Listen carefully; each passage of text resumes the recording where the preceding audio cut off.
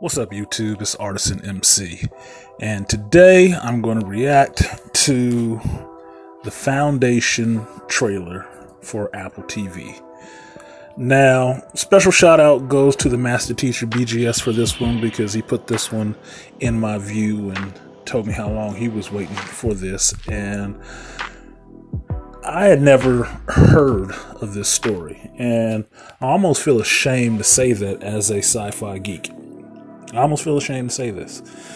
Now, because I didn't know about it doesn't mean that I'm not going to get well versed on it now, because I'm a firm believer in things find you in the time that they're supposed to find you.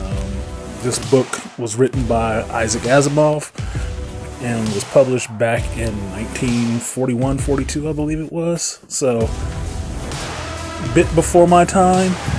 But because it has been rumored to be kind of, pardon the pun, the foundation of a lot of other sci-fi genres and stories that I do like, namely Star Wars and Dune, that it's something I should go back and read to see where those links come from. So, as it stands now, the trailer has come out, and it's going to be a series, I believe, that's produced on Apple TV. Now, that seems all well and good. If you see the trailer on YouTube, I'll put the link in this video somewhere. It should be popping up below, right about now. So, you can see the trailer, and from the trailer, I want to see this freaking movie. I want to see it. It looks awesome. The scope looks grand. The sets look big and detailed. It looked like they actually put some work in. And it looks futuristic in the sense that it's not stuff that I've seen before, per se. Okay? I will say that. There's a caveat to that. Now, as beautiful as all this stuff looks, and as much as I've complained about sci-fi recently has gone the way of just showing dystopic futures and nobody is looking ahead to anything, I can't get a view of what it's supposed to look like, 1,000 years or so in the future. This is something that comes from the past that does give you a view of the future far flung, and I'm all for that. Mentally, I'm for it. Intellectually, I'm for it. Visually, I am for it. Now, here's the part where it breaks down a little bit. There's two parts on this trailer that kind of rubbed me. Okay. And one leads into the other pretty heavy. So, the first one I'll say is this. Visually. Visually, some of the scenes I saw look like I've seen them in other movies. So, seeing the representation of a big black hole right off the bat reminds me of Interstellar. Now, if you saw my intro trailers from my PMDMs, you'll see that I used that black hole, imagery in my intro because I like it. It stuck out. It's something really striking. All right. Well, I'm seeing this in the trailer for the Foundation. Now, what I'm also seeing in this is some other scenes and some other locales that look like they were taken right out of the Interstellar movie as well. So in one scene, you have a woman, I don't know who this character is because, like I said, I haven't read the story, so I don't know who the characters are. But you see her coming out of what it seems like a tent or something like that in this rocky landscape, and my first thought when I saw it was the end of Interstellar. Matt Damon's planet. I was like, okay. Not a big deal, but okay. But the next scene I see is another character. I assume it's another main character. And she's getting out of this boat on this vast, what seems like ocean or whatever, and the ship coming to land on this water. And once again, I'm reminded of Interstellar when they're on the first planet that they go to. That's the big water planet with the big waves. And this vast stretch of water that is actually really shallow. And I remember that so clearly because when I saw that in Interstellar, it's really jarring to me. It's really creepy to me to see a vast, almost ocean like that, and for it to be shallow as far as I can see. Because that's like something like you can't trust it. You can't trust it. It has to be a hole somewhere. But because I'm such a movie buff like that, I own the Interstellar movie. I've seen those bonus features to find out where that place was. It looks like the person who was doing this Foundation show went back to those same locales. And gets into my second point.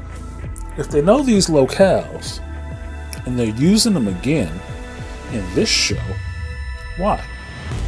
Why copy something that's already been seen again?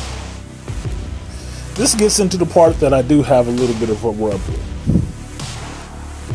And it's the screenwriter and executive producer of this, which is David S. Goyer.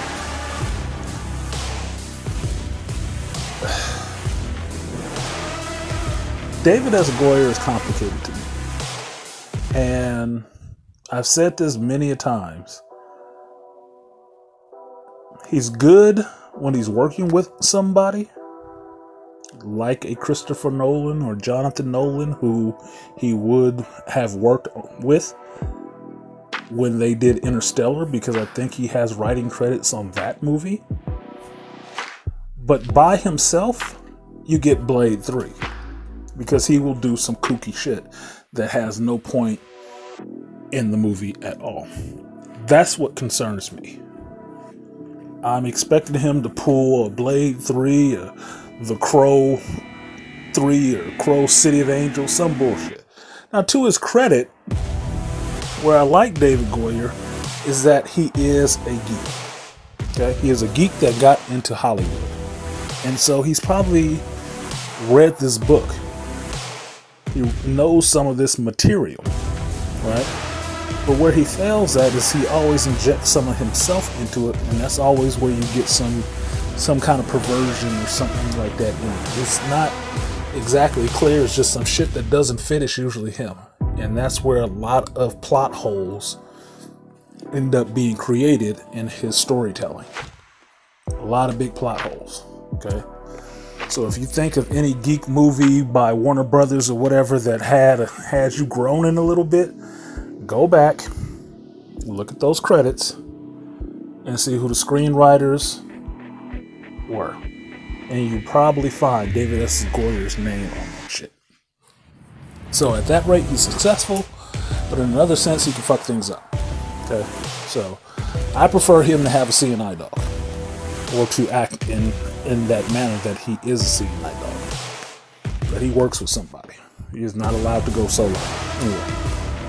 But he's doing this show. We'll see what happens.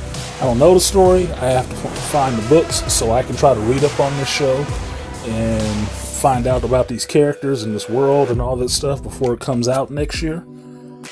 So, as I was fond of telling BGS, they shouldn't have never taught you Negroes to read, because now I have a shitload of backlog novels I have to actually power through and try to get through, and it's going to cramp into my actual watching movies or series and doing reviews on them. But it is what it is. This is the life I chose. So, Foundation, Apple TV, 2021. Check out the trailer on YouTube. See if you are as hyped for this as I am. If you've actually read these stories, leave a comment down below and tell me what you liked about the story, because from what I heard from the master teacher, it's some political stuff, it's some futurist stuff, and I'm all in for that. So I'm already there for that, but I'm looking to hear some other, opinions on it. And this is a rare thing because I don't usually ask. But, so, like, share, subscribe, leave a comment down below, and I will see you guys next time. Peace.